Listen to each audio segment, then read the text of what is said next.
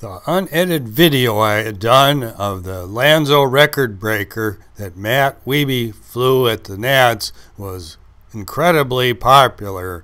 So like Paul Harvey used to do, I thought I would do the rest of the story. So I contacted Matt and then I contacted Bob Hanford.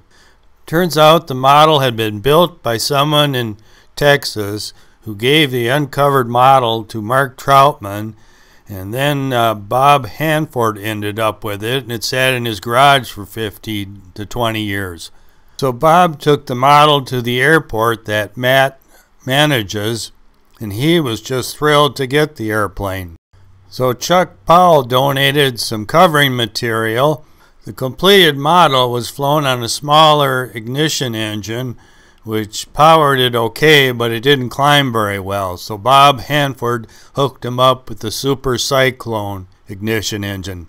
Bill Schmidt had helped with getting the Super Cyclone engine going, and as you can see in the takeoff at the Nats, it had plenty of power.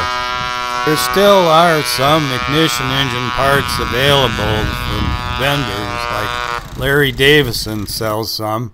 Larry says to find his webpage by searching for Larry's Coils in Google, and the website is Model Flight.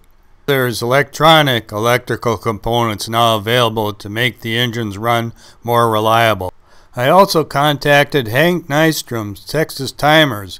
He has sold an ignition timer, and he said he still had a few available. There's an organization known as SAM, Society for Antique Modelers, that has a website and holds contests, some of which are at Muncie, Indiana.